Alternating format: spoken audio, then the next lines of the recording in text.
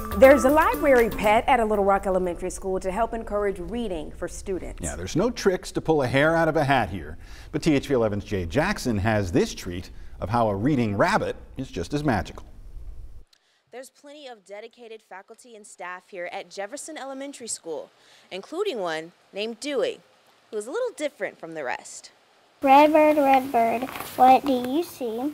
I see a yellow duck looking at me. I wanted to give them a safe place to come and read, you know, and just no judgment.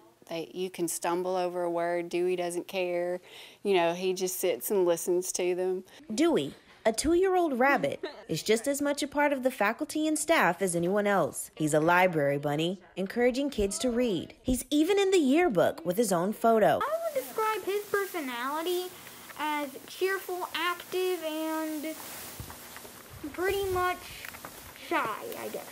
Some of them come in and they read, you know, in different voices and animated. Some of them come in and they whisper, and some of them come in and they just show them the pictures. But there's no pressure when you're reading to Dewey. Which encourages students at any level so that they will always enjoy picking up a book. The thing about Dewey is he adds, you know, just a special treat to the library. Jay Jackson, THV 11 News. Dewey's relaxing this summer, and over the course of the pandemic, he actually had limited interaction with students. But he's hoping that next year he'll be able to help children read even more.